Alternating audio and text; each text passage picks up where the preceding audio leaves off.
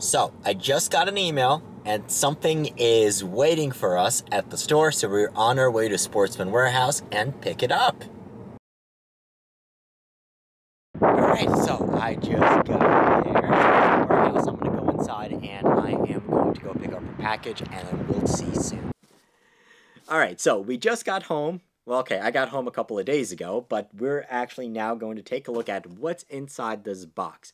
So, as many of you know, that I'm a huge fan of 6-ARC, and so far, we've done a number of semi-auto AR-15 based 6-ARC guns. And there's definitely a bunch of potential, but that obviously leads to the question, well, how good is it in a bolt gun? So I do actually have a couple of 6-ARC bolt gun barrels, however, they are not on those guns yet, but they're also, those barrels cost more than what I paid for this gun. So I want to take a look at, okay, what can you get if you wanted a 6-ARC firearm on a budget from a factory?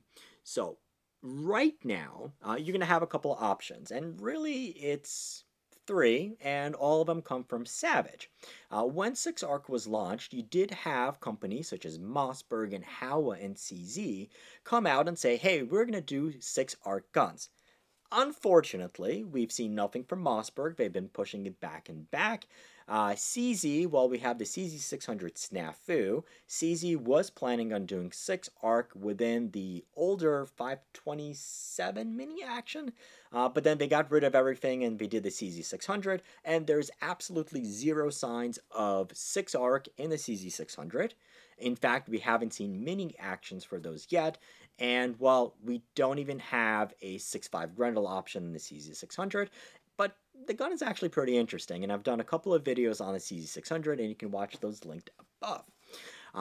The closest one that there might actually even be a couple out there is the Howa 1500 mini action, and they weren't even complete guns. What they were barreled actions that some people were able to pick up, and I guess they only did a run of 2 of them, and they were able to put them in their own guns, and they have been out there. However, Howa does have 3 or 4 1500 based actions firearms, but I've been bugging my dealers and I haven't gotten a response. I've reached out to Howa. They haven't really responded, and essentially it was nowhere to be found. So the only 6-ARC guns under $2,000 or so that you can find are going to come to us from Savage. Now, there are obviously a couple of bolt gun offerings available. I believe Christensen now also has them as well. However, those are generally going to be at a different price point, and then you have other faults and things to consider. So, realistically, you have, I would say, two and a half options. So, the first one is you have the Savage Axis in 6-ARC, but the Savage Axis is a Savage Axis. You basically have so the Savage Axis is one standard sized actions, and depending on if it's long or short caliber, the bolt itself is going to be a little bit different, plus the action itself is a little bit rougher. Thinner barrel, I wasn't really completely crazy about it. The one that I was really looking forward to is the Savage 110 Tactical, and I didn't even say Tactical or Tactitard. The 110 Tactical. However, Savage decided to go with, was it a 16 or an 18-inch barrel, which I think completely defies the point. And the reason why I like the Tactical is because you get a good action, you get a heavier contoured barrel, and the stock is okay. It's not like anything crazy. Fortunately, there was a third option. You can't get it directly from Savage or most dealers. The only place it's available is Sportsman Warehouse, and that's the reason why we went to Sportsman Warehouse. So Sportsman Warehouse, much like Cabela's, they generally, if you're big enough, you can go to a manufacturer and tell them, hey, I want to do my own line of rifles, and they have, and they called it the 110 Switchback. So the 110 Switchback is only available to through Sportsman's Warehouse, and guess what? They have one in 6-ARC. So let's take a look at this one and what you get and go from there. So, much like every other Savage box, it is there. So, we have the firearm itself. Let's see. Okay. The bolt. I'm just going to take everything out of here. And do we have anything in here? Nope. All right. So that's the box. So let's take a look. We get a manual with a firearms lock.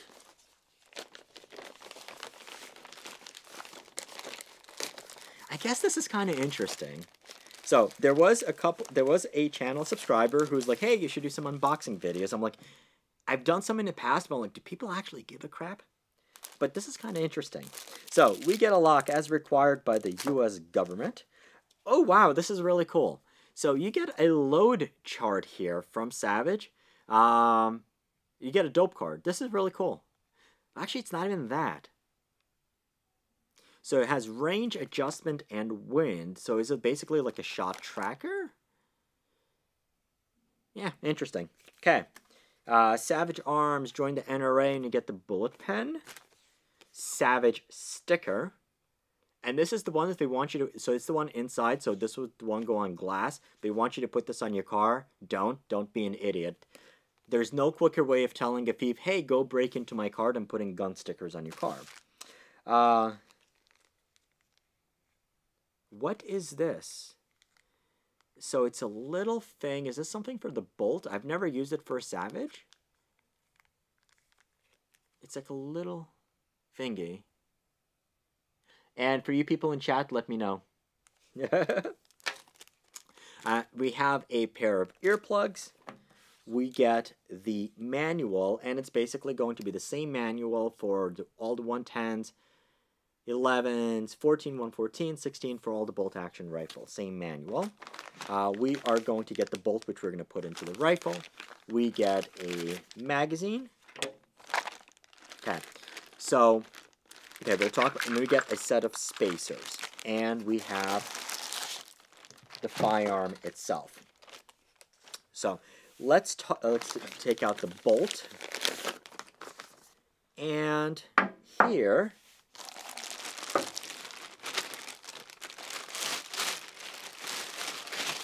we have the firearm.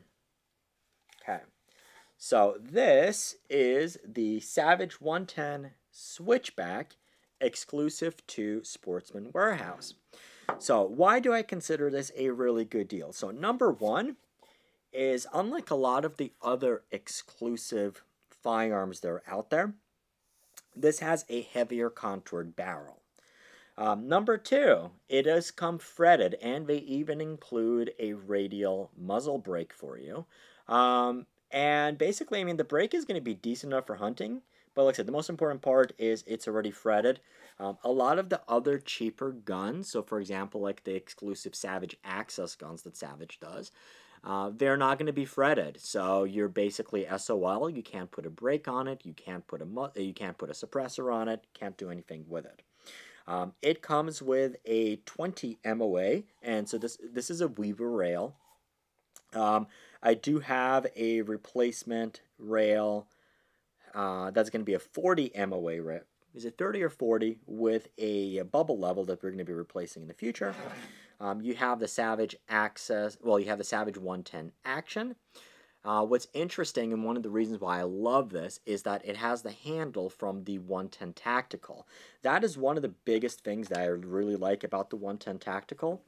Now, you can obviously replace this with a threaded handle from Anarchy Outdoors if you want to do something a little bit different. It does come to us in this stock. Actually, well, let's take it one step back. You have the 110 AccuTrigger, so it is going to be user adjustable. The trigger itself is actually not going to be bad. Now, then you have the stock. So the stock is in this, it's a polymer stock. It does feel semi-okay. And it is going to be finished in the exclusive slight camo. It's like a grayer color. Feels pretty decent. Now, the big thing is with this one, and I would say the biggest difference between the Switchback and the 110 Tactical, which is significantly more expensive, is that the 110 Tactical comes with the Accu stock. This just comes with a regular stock.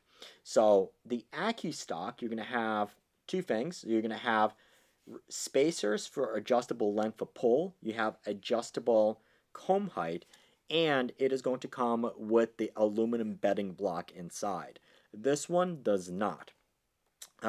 What you have is you do have these spacers, which you can use to replace. What I don't like about the stock is the way that Savage kind of goes about it. So you have two holes in here. You got to stick a big Phillips head screwdriver and start unscrewing it. So it's a pain in the butt. It's definitely not going to be adjustable at the range. It's a little bit weird. But my long-term plans, the stock doesn't factor into it. And finally, what we have is the 110 Switchbacks does use magazines. So the 110 Tactical is generally going to use AICS pattern magazines. This does use, I believe, the same magazines that you'd even have in the Axis. So it is a short action, but the cool part about it is the magazines are actually not bad. They do release on the front. You have a metal body, and then you have a polymer base pad. So what they did is, and similar to what you find in other 6.5 Grendel and 6 arc solutions, is there is a spacer here on the back. So you still have the full-size mag, but there's a spacer in the back that's going to prevent it from nosediving or going all the way back. And it does release, and it is not bad. So I suppose, actually, if you wanted to reuse the stock with another 110, you can definitely do that. You would just need a different magazine, and it would just drop right in. Fortunately, our long-term plans, we're not going to be using the stock. So the reason why I consider this a really, really solid value, especially for 6 arc. So I guess let's talk about 6 arc first, and then we'll talk about what makes the Switchback a really good value for somebody who's considering a gun to begin with. So for 6 arc, the reason why I consider this to be a good value is because this is practically the only gun that I think is going to be in a good configuration, because so we established that the 110 and the Axis are currently the only production guns under $1,000, under $1,500 that are available in 6 arc until Howa and Mossberg and others get their act put together. And this one, I think, is the most appropriate because it's going to give us a normal contour. It's a semi-heavy contour that is, and a fretted barrel that's going to be conducive for target shooting. And as far as the value of the Switchback, you're getting the vast majority of the features of the Savage 110 Tactical, including a heavier barrel. It's going to be fretted. It even comes with a muzzle brake. What it's missing is it's not going to be fluted, and the stock, so it's not going to be aluminum bedded, and you're going to be missing the adjustable comb heights on there. But for the price, and these are full MSRP is $549, and that's what I paid. Well, actually, I didn't. I used $549, and then I signed up for the credit card, and I got $50 off. So I paid $499 for this gun. I paid my own money. It was not a demo gun or anything else like that. So we are going to be using it. And we'll do the full detailed review. So, and if you're watching this in the future, you'll be able to find it linked above. But this gun particularly, the 110 Switchback from Sportsman Warehouse, for somebody who's looking for a 6 arc chambered gun, this is going to be your best bang for the buck. The expectation, so I haven't shot this yet. Obviously, it's the first time I actually took it out of the box. The expectation, as per reviews, is that this gun should definitely be sub MOA, and possibly be sub half MOA, as per what some people say. The other expectation is much like every other Savage 110, it's going to have extraction issues. That's just, I think, what comes with Savages. So we will probably have some issues either with weak extraction, well, weak ejection, So we'll work with that and probably talk to some people with that. It is free floated. There is a little bit of flex, but unlike a certain Howa that I recently got, I don't think, I mean, based on the lower recoil of 6 arc, there should be enough clearance around this. I recently picked up a Remington 700 SPS Tactical, and that one came in a Howa stock, and that one people basically reported, hey, it's a horrible, horrible accuracy, and I haven't shot it yet. But when you look at it, it's a completely understandable why.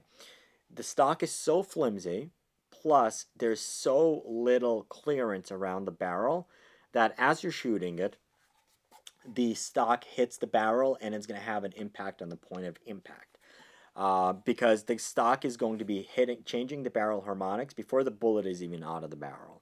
I don't expect that to be here, but what we'll actually do is, so we'll shoot the gun as it is, and then I have some certain upgrades and goodies, and we will certainly upgrade the hell out of this gun. But obviously we'll keep the stock barreled action, but completely different. And we'll probably keep the Accu trigger for a while, but different bolt handle. I do have a chassis already lined up for this gun. We'll shoot it with a different brake. We'll shoot it with a suppressor, and really see just how much we can squeeze out of this gun completely. And then the cool part is we'll be able to compare this to the other plan I had, which was to take a Ruger American in 6.5 Grundle and upgrade that and put a 6 arc barrel on that gun. So we'll be working with a gunsmith on that. And that's going to be really, really cool. The coolest part probably, I say, because we have the same chassis for both the Savage and the Ruger American, which is the Sharps Heatseeker chassis. So we'll really be able to have an apples-to-apples comparison between taking a stock 110 Switchback and just slapping it into a chassis, and taking a Ruger American and basically replacing everything with the exception of the action and including a custom barrel for it. And it'll be interesting to see. So I do obviously expect the other gun to shoot better. However, the question is, we'll be able to justify the price. And if you're interested in that Ruger American, I have a complete playlist on everything we've done with it there, and you'll be able to find it linked above as well. But hopefully, you've enjoyed this video, and it gives you everything you need to know about the 110 Switchback, and this 6-arc option. You know exactly what it comes with, and the value that you're getting with the gun. Obviously, if you're watching this in the future, we'll have a detailed review video of this gun exactly as it comes, and you'll be able to find it linked above up here. And as always, I appreciate you watching. Keep on squatting, and I'll see you in the next video linked up here. Yay! Look, guys, I did that, and I didn't even screw that up completely.